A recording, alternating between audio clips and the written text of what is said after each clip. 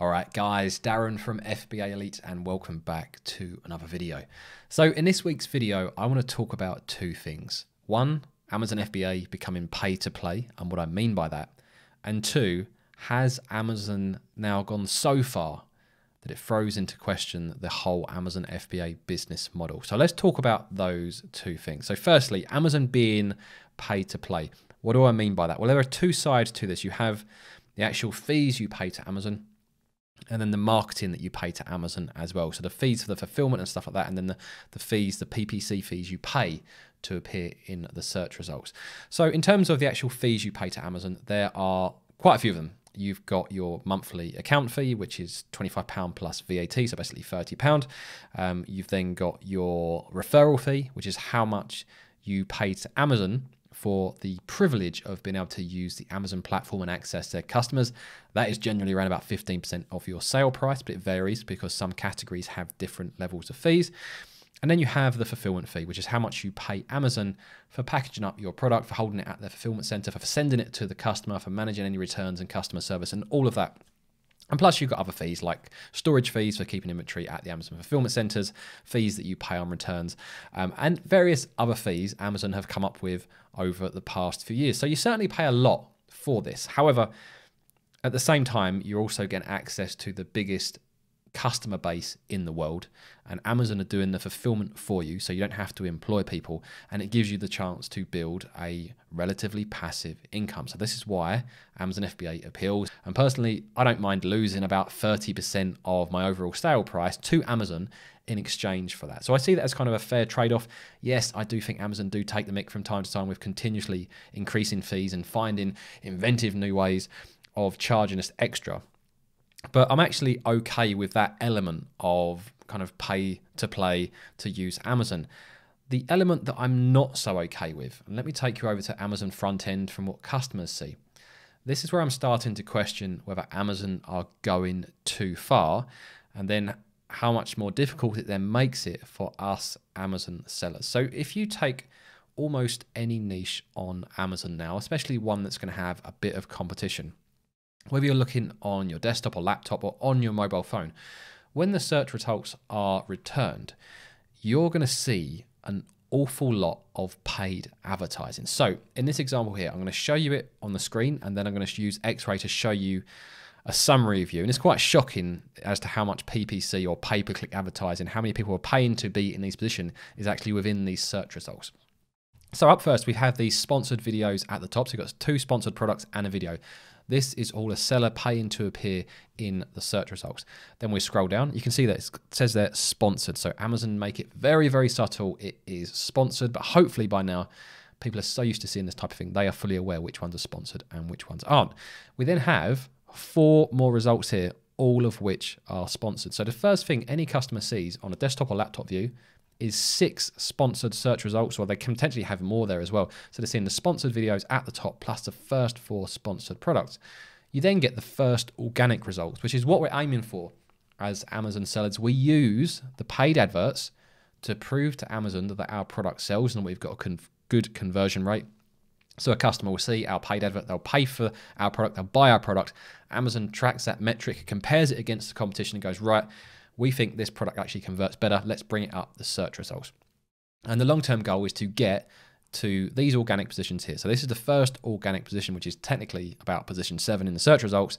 And then you've got this next row of search results as well. So this is where you want to aim for, because you will make good sales if you do hit these positions. However, if you scroll down a bit further, after those, 6 results, 1, 2, 3, 4, 5, 6, you've then got this section, 4 stars and above, which to the customer makes it look like Amazon is trying to be helpful by saying, look at these well-reviewed products. But actually, look, it's still a sponsored area. So all of these 1, 2, 3, 4, 5 products, these are all sponsored listings.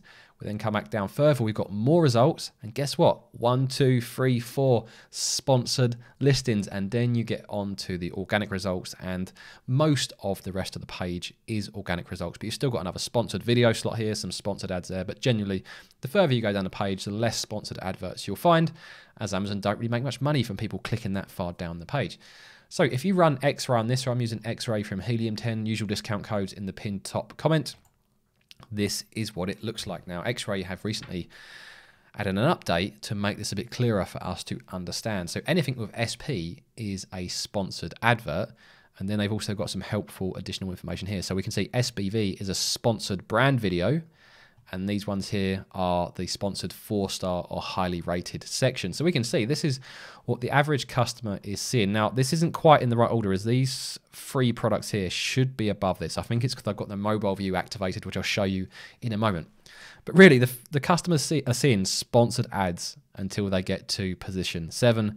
Then they get 5 or 6 organic results. Then they get another 1, 2, 3, 4, 5 sponsored, and then another 1, 2, 3, 4 sponsored results. So has Amazon gone a bit too far with this? We've given so much space to sponsored ads.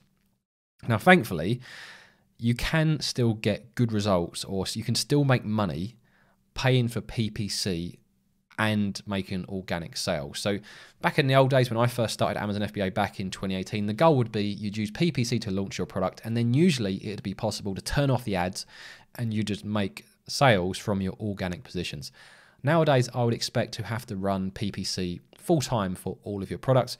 Hopefully, it'll be in a much more cost-effective way than you use it during the launch period. During the launch period, it won't be as effective and you'll be bidding higher. But as you prove to Amazon you have a good product, you'll be able to bid less and you'll be able to optimize your campaigns and you can streamline things.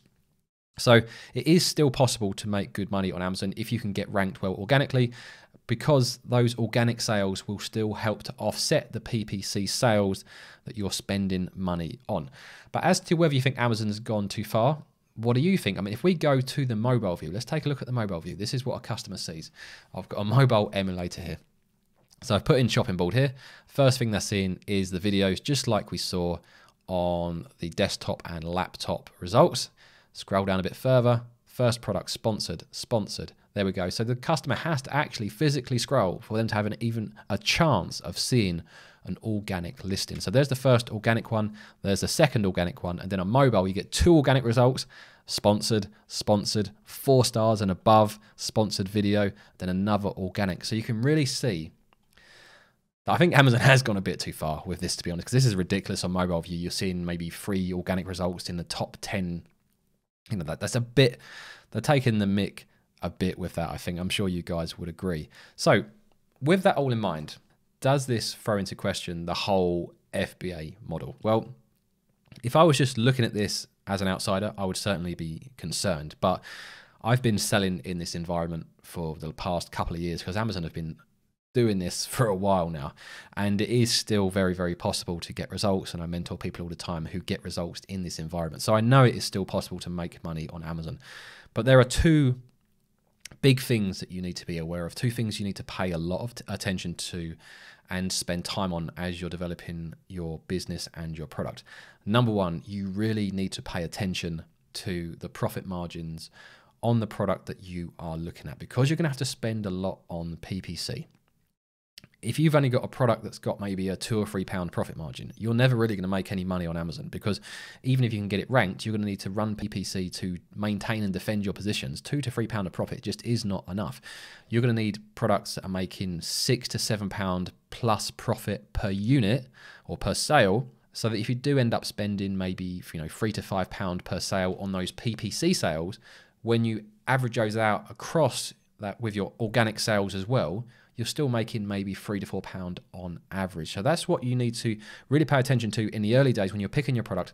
Make sure there is a healthy margin. So I aim for a minimum of a 30% margin. So if you're selling at £30, you want to be making £10 profit. I know that's 33% technically, but 30% or above as a minimum starting point. This is excluding PPC. After PPC, you're going to end up somewhere maybe around 15 to 20%. And then your return on investment, I say 80% as a minimum, but for round number purposes, aim for 100%. So if you're investing £10 on stock, so you're spending £10 on ordering inventory and getting it to the UK, that is your landed cost. You want to try to aim to make about £10 profit on that. So that would be your return on investment. And remember, this is pre-PPC. So after PPC, your return on investment won't be that high. But if you've got that buffer to work with, it's still very much possible to make money on Amazon. And I'm doing it myself. Actually yesterday, I've just created a brand new brand. I've ordered some more samples and I've commissioned some packaging design. So I'm still very confident in this business model, despite its imperfections, as the benefits for me of that passive income and being able to make life-changing money, it still adds up for me. That still adds up for me, so I'm still happy to do it, despite the fact I spend a lot of money on Amazon fees and despite the fact I spend a lot of money on PPC. The second thing you have to pay attention to is PPC itself. Not only do you have to develop a great product, you have to become a great marketer, and you have to understand and learn Amazon PPC inside out. And also, you're going to want to do your own sponsored video as well, just like this, as I'm finding I get better results from sponsored videos than I do from just standard paid adverts. So these ones here, these are fine and you can get results from them. But personally, I find I get better results from having a good sponsored video. But again, your results will vary depending on your product and how good your video is. So keep those two things in mind. Now, if you're struggling with PPC, I'm going to pop up a video now which talks you through the exact PPC strategy that I use to launch my products on Amazon. And I'll see you guys over there.